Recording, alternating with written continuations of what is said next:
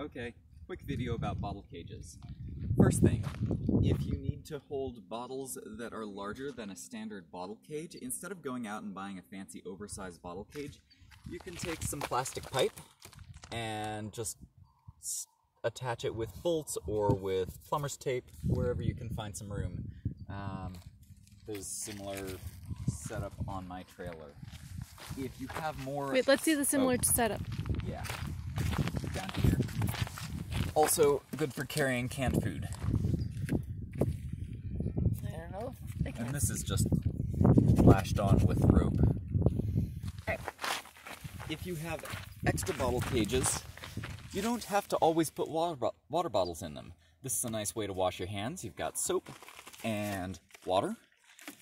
And we figured out a while ago that a bottle cage bent into a kind of funny shape is a good way to protect your generator headlight.